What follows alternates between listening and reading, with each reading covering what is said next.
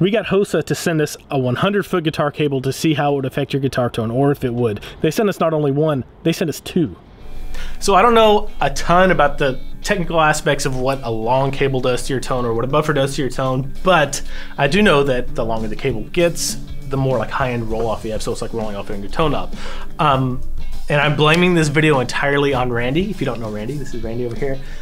He contacted Hosa Technologies and got him to send us a 100-foot cable, like I mentioned, but they sent us not one, but two 100-foot cables, so this is gonna be ridiculous. I mean, it's gonna be, I think it's gonna be a pretty drastic kind of difference on the roll-off, but like we're gonna do some predictions, what it's gonna sound like, and kind of just go from there. Randy, what do you think is gonna happen? I was actually looking at guitar cables way back, like probably 15 years ago. I went to the guitar store. They said anything over like a 25-foot cable is probably not a good idea because you're gonna start getting that high-end roll-off. But they don't make them, so how are you supposed to test it? So I think in a live situation, it would never matter like how long the cable is. It's just my guess that you might have a little bit of roll-off, but I don't think it's gonna be significant. Andrew knows the most about this kind of stuff. Right. I like to have a little bit of practical experience. Randy, he's probably somewhere around the same as I am, but Andrew actually knows what he's talking about. So now I'm not an electrical engineer, so all this stuff I'll try and be speaking about it to the best of my knowledge, but I do know a little bit more about it. There's a reason they don't make 100-foot cables, and there's a reason they don't recommend them either. Usually 25 feet is about the cutoff, and you go a little bit beyond that, and you kind of start to enter trouble territory. Basically what happens, and we'll get to hear this live in action, but every certain amount of distance you cover, so every foot or so, you introduce something called capacitance. And depending on the quality of the cable and what the manufacturer is trying to do, they will have a certain amount of capacitance that's introduced every foot. So the lower the capacitance, the less high-end roll-off, and just overall kind of like signal degradation you're gonna get over time. So what that means is every foot, the capacitance builds up more and more and more and more until eventually all of your high-end is gone. So that is what is likely gonna happen. Now, I have never heard a 100-foot cable before in my life, so I have no idea what it's gonna sound like. The longest cable I've ever used is 35 feet. What we're gonna do is go something like 3-foot cable, 10-foot, then we're gonna do 100-foot, and then we're gonna link the two 100-foot cables together with just like a true bypass pedal, right? That's right. Correct. Yeah. And also what we're gonna do is take all the playing examples and chop them right together, like toward the end of the video. You can go here if you wanna skip right to that, so you can hear right in rapid succession what a longer cable does to your tone. So let's go ahead and plug into our amp. Cool.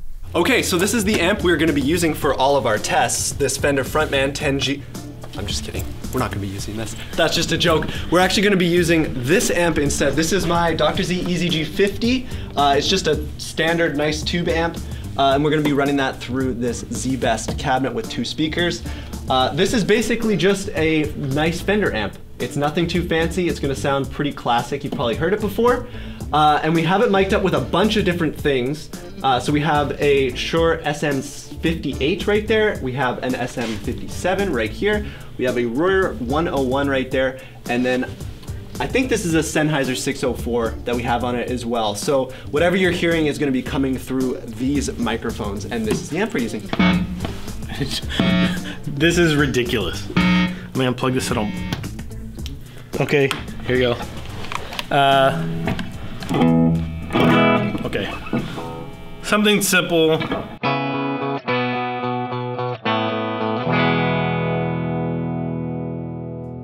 That sounds really good behind me in this room, I'm just saying. Well, I guess that's it for the shorty. It's not quite 3 feet. What is this, Andrew? 2 feet? That looks maybe 14 inches. Let's do a 10-foot cable now. So exact same thing. I'm just gonna move over there, take the chair. And I know I don't have to move. I can just coil the cable up, but it's more fun this way, so. Okay. Did I just move those mics? I did. I just moved the 57. Could you put it back? Andrew, quick tutorial on how to adjust mics. Yep, you basically put the microphone in front of the speaker. You want to make sure that it's probably a couple inches off the grill cloth. That's the key. With a 57, there's kind of no wrong way to do it. We don't like it right in the center, but slightly off the center, straight on, and probably 2 inches back. Nice and easy. Perfect. All right, 10-foot cable. Crap.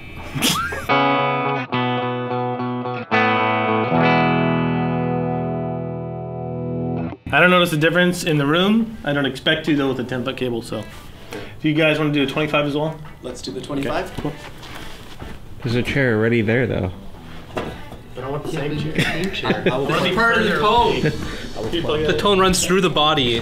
The chair is part of the tone. Figures, guitar, chair, cable. Have you ever heard my theory on strap locks?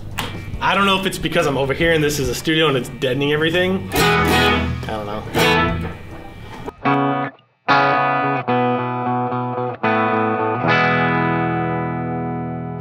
100-foot cable. I'm trying to stand by so I don't make nasty noises. Yeah. What is it measured? The amp, I couldn't even hear anything. The amp's on standby. I'm trying to stand by so I don't. Let's do it again. Oh, hello. Here we are 100 feet away, at least 100 feet away from the amp. Jimmy and Jimmy watching over me. Let's see what it sounds like. I can barely hear it coming through the studio doors. That's because the doors are open, but here you go. I'm gonna tune them in.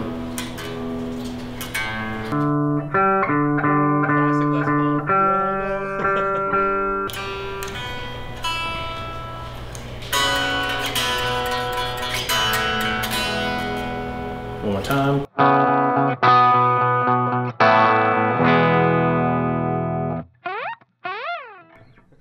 So that's the 100-foot rule. I go get the other 100-foot cable and a pedal just so I can relay it, a true bypass pedal, and then just head upstairs as far away from the amp as I can get with 200 feet.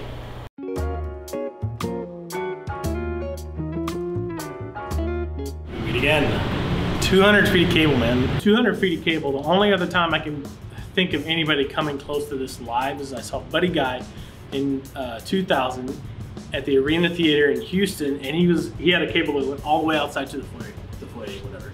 And his tone sounded great. It didn't sound changed at all. It was really bright. He had, really bright Buddy Guy Strat tone. So.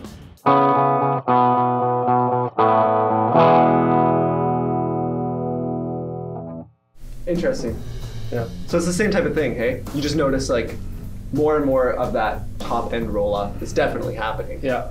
Yeah, but I mean, we're not really getting a lot of like volume drop. No. I think it just sounds like it's maybe getting thinner, but it's hard to tell, I think, because there's so much low end that still is there. There's tons of low end still. Yeah, yeah. There's definitely high end missing, but yeah. Would you notice? I don't know.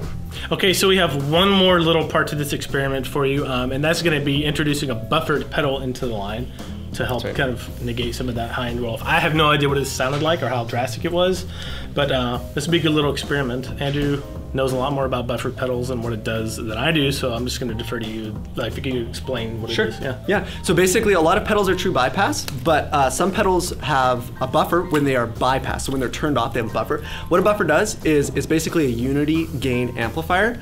So what it's going to do is it's going to take that high end that gets rolled off, and it's going to try and reintroduce it. Now, over 200 feet of cable or 100 feet of cable, you'd probably want to have a buffer. 10 buffers maybe in there. You'd want a lot of buffers, right? That would be the idea, to keep the signal alive all the way through. Yeah. We're not going to do that. Instead, we're going to run 100 feet. We're going to use this, which this has a buffer when it's bypassed, this pedal. And then we're going to do another 100 feet. And we're going to see if that does make a difference, because the other thing we were using was true bypass. All right, so Archer, make sure that's some power. Input and output.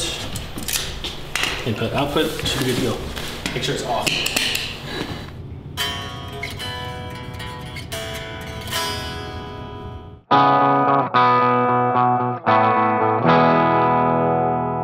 I mean, that's significantly brighter. Yeah. It's not like the 10-foot cord. No, it almost sounds like we lost some low end. But I don't know if it's just, yeah, it's because it's different on the curve, right? Yeah. I'm not sure. So we're going to go through the results right now, let you hear them back to back to back to back, and then we'll come back and talk about it.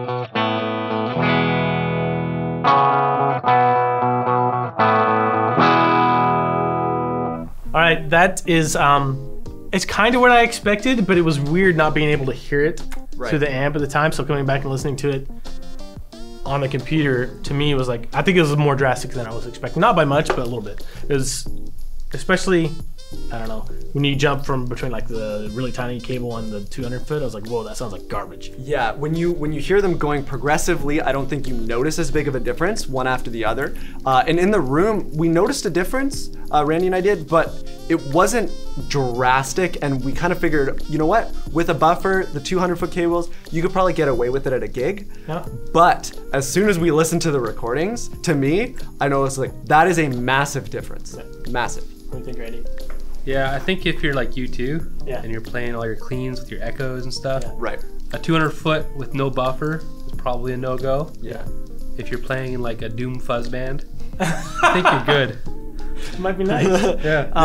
I would, like, I don't know why I would ever have a reason to do this, but like a actual good buffer pedal was made specifically for that, and a 100 foot cable, it's like, okay. Yeah. I feel like you could get away with it. I feel like, especially when we got into maybe the 30 foot cable or 25 or 30, whatever that was. That cable to me, it kind of sounded like the sweet spot almost. It kind of rolled off enough of the sparkle that I was okay with it. It's hard to say for sure though. I liked the shorter cables. I think it's as simple as that. I liked the second and third cables we did those. So the 10 and 20 or 35, 30, well, however long the third one was. Yeah. If I was going to be recording, I would be using a 10 foot or shorter cable. Yeah.